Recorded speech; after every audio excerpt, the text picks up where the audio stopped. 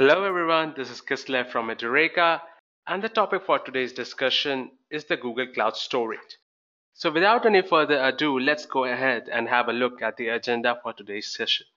So firstly, we'll understand what is Google Cloud Storage. Next, we'll learn why is Google Cloud Storage necessary and why is it used in the industry. Moving forward, we'll see the various cloud storage services which are offered by Google.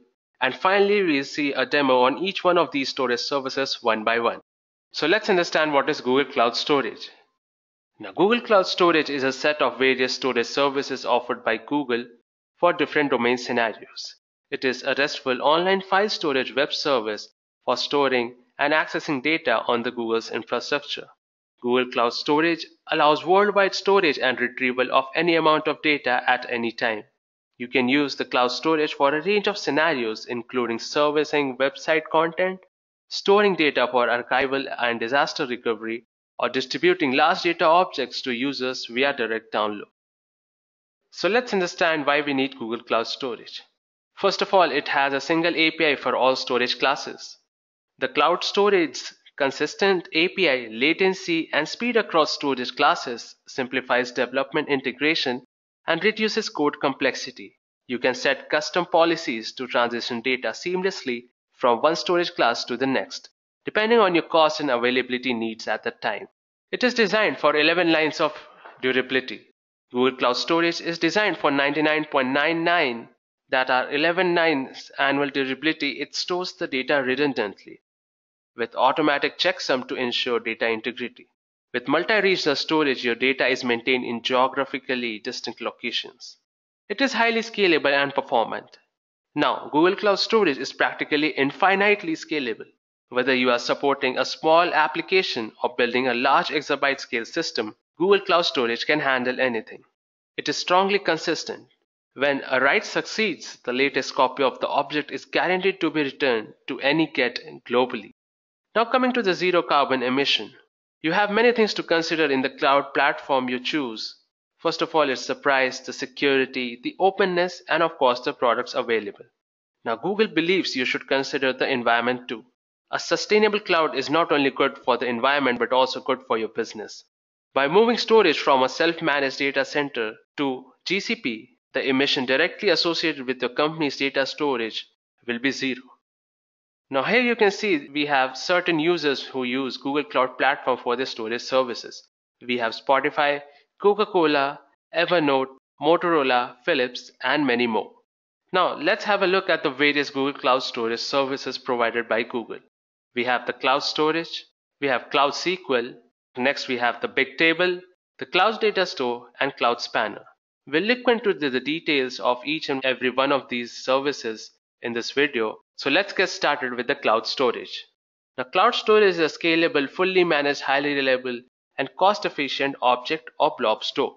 It redefines what the industry can expect from online storage by providing a unified offering across the availability spectrum, from live data tapped by today's most demanding application to cloud archival solution, nearline, and codeline. It has many features such as single API across storage, scalable to exabytes of data, very high availability across all storage classes. As we saw earlier that Spotify was one of the users of the Google Cloud Storage. Now Spotify uses Google Cloud Storage for storing and serving music. Using regional storage allowed them to run audio transcoding in Google's compute engine close to production storage. Now, working with cloud storage, there are two different methods. We have the console and we have the GSUtil tool. Now, console is provided by Google on the web page or the web UI itself, and GSUtil is a set of commands or tools which are used in the Cloud SDK. So let's go ahead and see how we can work with the Google Cloud Storage. First of all, you need to log in into your Google Cloud Platform account and you need to go to the console. In the left hand side in this toolbar, you can see we have the various services which are the compute, storage, networking, monitoring, and the development tools and the big data tools. So today we'll focus on the storage services. So let's go to the storage section. As you can see here, I have the option to create a bucket. So let's understand what is a bucket. Now, cloud storage lets you store unstructured data objects in containers which are known as buckets. You can serve static data directly from cloud storage, or you can use it to store data for other Google Cloud Platform services. So let's go ahead and create a bucket. So first we need to input the bucket name. Next we have to select the storage classes. Now there are 4 types of storage classes, which are multi-regional, regional, nearline and codeline. Out of these two, the multi-regional and regional are based on the geographic regions, whereas nearline and codeline are based upon the usage. Now multi-regional is used for the data which is accessed frequently around the world. Regional is used for the data which is accessed frequently in only one part of the world. Coming on to nearline and codeline, nearline is best suited for the data which is accessed less than once per month. That means you can access it maximum once per month. Now codeline is best used for the data which is accessed less than once per year. So now I'm going to select the regional storage class. Next we have to select the regional location and just tap on the create button. And within seconds your bucket will be created. As you can see that there is nothing inside this bucket here. You can directly drop your files here from your PC or your laptop, and you have the option to upload files, upload a folder or create a folder. Let me just upload one file. Within seconds the file is uploaded and it's shown here. Now that you have seen how to create a bucket and upload a file, the same can be implemented using the GSUtil commands. For that, we need to download the Cloud SDK. Now Cloud SDK can be downloaded from Google. Tap on the first page and you'll be redirected to this page. Now you can install it for Windows, macOS, Linux or other operating systems. I have already downloaded, so I'll just fire up the Cloud SDK shell. Now just to create a bucket, all you need to do is type in the command gsutil mb, which is make bucket, -c, which stands for the class, the storage class, which I'm going to select as regional, -l, which stands for location, and -p, which stands for the project ID. And finally you have to input the name of the bucket.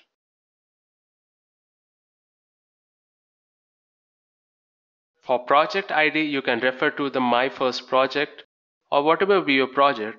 Just copy your ID from here, paste it, and then finally you need to input the name of the bucket. So now to list the buckets, all you need to type in is gsutil ls. As you can see, we have 2 buckets, which is Edureka bucket and the Edureka bucket 2. The same will be reflected on the website itself. As you can see here, Edureka bucket 2 is also here. Now, to list the contents of a bucket, you need to type in the commands gsutil ls -r and the name of the bucket. So as you guys saw earlier that I uploaded an image to the first bucket which I created, Edureka bucket. So let me list the contents of that one.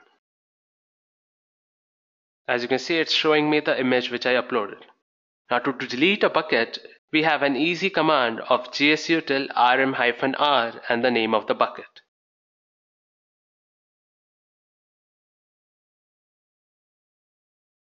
Here I am deleting the second bucket I created, and after that we'll list the buckets to see whether it was deleted or not.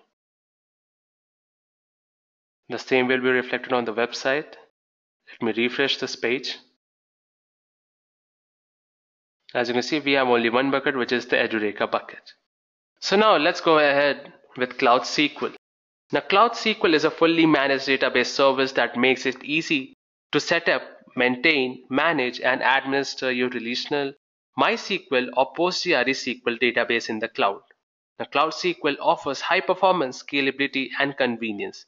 Hosted on the Google Cloud Platform, the Cloud SQL provides a database infrastructure for application running anywhere. It is fully managed PostgreSQL database service and MySQL database service. The data is encrypted when stored in the database table. Now, Cloud SQL can be integrated with other services such as App Engine, the Compute Engine, and external services via the external IP. Now let's go ahead and see how we can work with the Cloud SQL.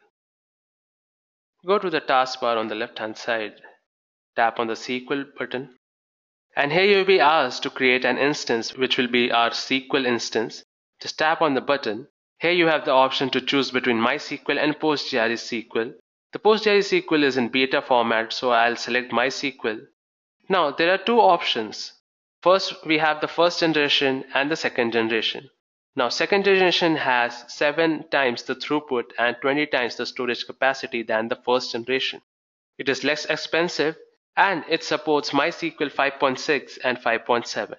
Now in order to create your SQL instance, all you need to provide is the instance ID and set a root password. So the instance ID here is Edureka SQL 2 and the password. Now you need to select the region and the particular zone. And just tap on this create button and your SQL instance will be created within minutes.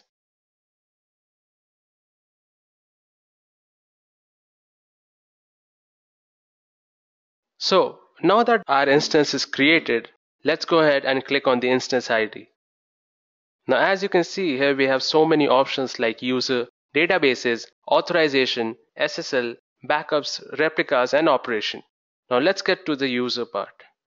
Here we can create a user account. By default we have a root user. So let's create a user. Just input your username and put in the password. And within seconds your user will be created. Now coming on to the database part, here we have the option to create a database. By default we have 3 databases, which are the information schema, MySQL, and the performance schema. Let me create a database employee. As you can see, creating a database is so easy. Now the database which we created and the instance we created can be accessed using the Google Cloud Shell as well as the Cloud SDK. So we'll see how we can access the same using the Cloud Shell. Now in order to connect your SQL instance to the Cloud Shell, all you need to type is gcloud SQL connect, the name of the instance and your username. The instance name is Edureka SQL 2 and the username is Crystal. As you can see, within minutes I was redirected to the MySQL shell of the instance. Now this MySQL shell works in the same way as any other MySQL. So let's first check the databases. So as you can see, we have the EMP database which I created just now. You can use this database and perform the same functions as a MySQL shell. Now coming back to our services, next we have the Cloud Bigtable. Now Cloud Bigtable is Google's NoSQL big data database service. It is the same database that provides many core Google services including search, analytics, maps, and Gmail. It provides massively scalable NoSQL database suitable for low latency and high throughput workloads. It integrates easily with popular big data tools like Hadoop and Spark, and it supports the open source industry-based standard H-based API. Now Cloud Bigtable is a great choice for both operational and analytical applications, including IoT, user analytics, and financial data analytics. You can use Bigtable as the storage engine for large-scale, low-latency applications as well as throughput-intensive data processing and analytics. Now, Bigtable provisions and scales to hundreds of petabytes automatically, and it can smoothly handle millions of operations per second. Changes to the deployment configuration are immediate, so there is no downtime during the reconfiguration. Cloud Bigtable stores data in tables, which contains row. Each row is identified by a row key. It is the same as any NoSQL database. Now data in a row is organized into column families or groups of columns. A column qualifiers identifies a single column within a column family. A cell is the intersection of a row and a column, and each cell can contain multiple versions of a value. Now working with Cloud Bigtable, there are two ways. We have the HBase, which is the shell-based tool, and we have CBT, which is the command line tool written in Go. Now let's go ahead and see how we can work with Cloud Bigtable. Just go to the storage section, click on Bigtable, and here you have the option to create an instance. Just tap on that button, and here you can see you have to provide your instance name. Instance ID is automatically created. Now you have the instance type, which is either production or development. Now production is not preferred unless and until you have a very high availability requirement with a minimum number of 3 nodes. Plus it cannot be downgraded. Now development seems to be the best choice if you want a low cost instance for development and testing. Though it does not provide high availability, but it can be upgraded to production later. Now we need to select the zone. you have to select the storage type, which can be either SSD or SDD. Now has a lower latency and higher read QPS, which is query per second. Just tap on the create button and within seconds your instance will be created.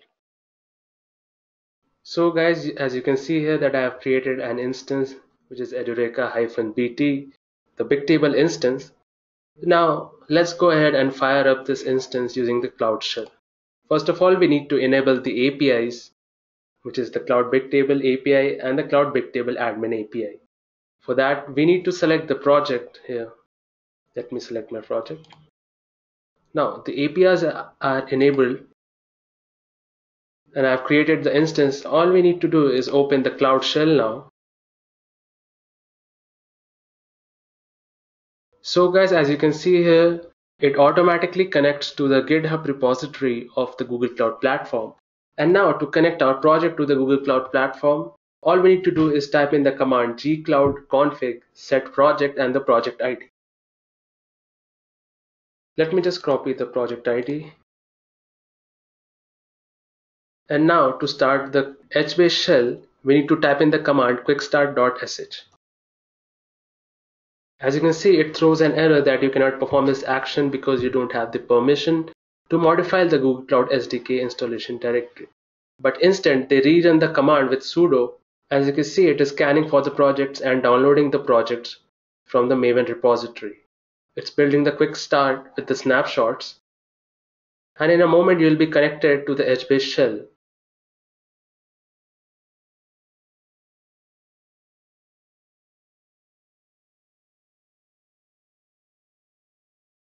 So guys, as you can see here, now that we have entered the HBase shell, now we need to create a table with a column family CF1. All we need to do is type in this command, create the name of the table, which is EMP, and the column family name. Now to list it, all we need to type is list, and it will list one row in the table EMP. Now to put the value of any value in a row R1, suppose, using the column family CF1 and the column qualifier C1, all we need to do is put in this command. The row number, which is R1, the column family, which is CF1, column qualifier C1, and the value to be inserted. First of all, I'll be inserting a value. Okay, now let's insert another value. And to see the values inside a particular table, all you need to do is type in the command scan and the table name.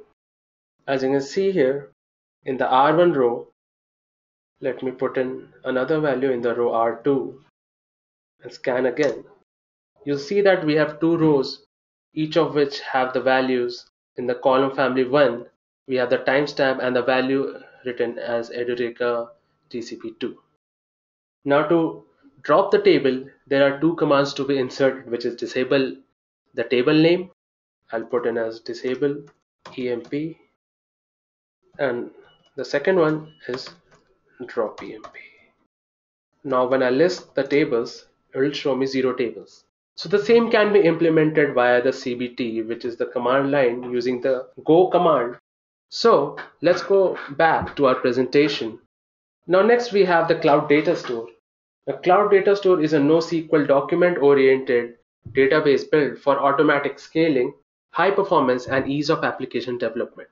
Cloud Data Store features include automatic transaction, which implies that operations will either all succeed or none will occur.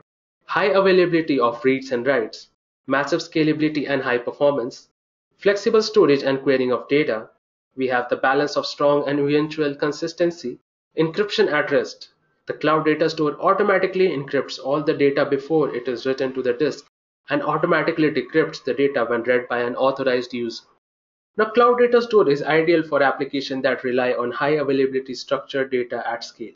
You can use the Cloud Data Store to store and query all types of data. You can use it for product catalogs that provide real-time inventory and product details for a retailer. User profiles that deliver a customized experience based on the user's past activities and preferences. The transactions based on asset properties, for example, transferring funds from one bank account to another.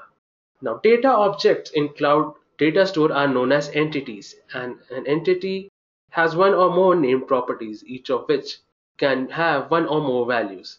Entities of the same kind do not need to have the same properties, and an entity's value for a given property do not need to be of the same data type.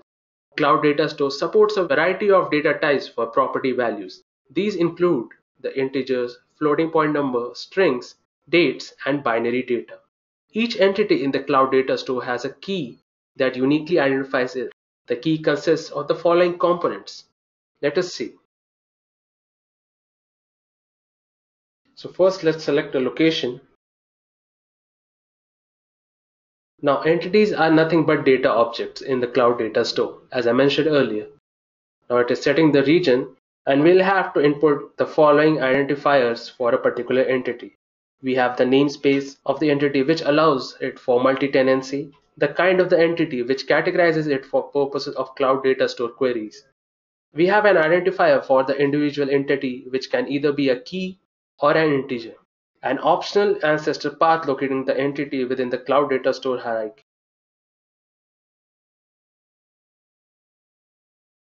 As you can see here, we have the namespace, the kind, the key identifier, and the properties to be added. So let's input the name. The kind I'm entering is our demo, which will easily help me categorize it for future purposes.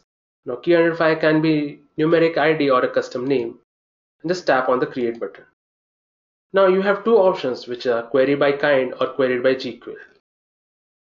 You can add properties such as for the name, I'll enter type string. You can add another property. Just click on the save button. Now you have two options here, query by kind or query by GQL. You can filter the entities here, apply filter, which is the key ID is an integer equal to 500. Applying filters, you will get the following output. Now that we have seen Cloud Data Store, let's go ahead and have a look at the Cloud Spanner. Now, Cloud Spanner is a fully managed mission-critical relational database service that offers transactional consistency at a global scale, schemas, SQL, and automatic synchronous replication for high availability. Now, Cloud Spanner is the only enterprise-grade global distributed and strongly consistent database service built for the cloud specifically to combine the benefits of both relational database structures with the non-relational based horizontal scale. This combination delivers high-performance transactions and strong consistency across rows, regions, and continents with an industry-leading 99.99% availability SLA, no planned downtime, and enterprise-grade security. Now, as you can see here, the spanner gives a certain advantages over traditional relational database as well as traditional non-relational database. As you can see in the traditional relational, we cannot have high availability as well as scalability. And in traditional non-relational, we cannot have a particular schema and we do not use SQL. But in Cloud Spanner, we have the benefits of both the traditional relational and the traditional non-relational. Now let's go ahead and work with Google Cloud Spanner. Just go to the spanner. It automatically enables the Cloud Spanner API for your project, so you do not have to do it manually. So now let's go ahead and create an instance. You can write the instance name. You can select the configuration of regional or multi-regional. You can select the number of nodes. Just tap on the create button and it will create a Cloud Spanner instance for you. So Spanner is very easy. You just need to tap on create database button and it will create a database. You can add a table. You can add columns here. You can also add columns here. So suppose you want to add the ID also. You can set the primary key. Just tap on the create button. And Spanner will automatically create the database for you. You can monitor your database or you can change the database. You can also query in a database.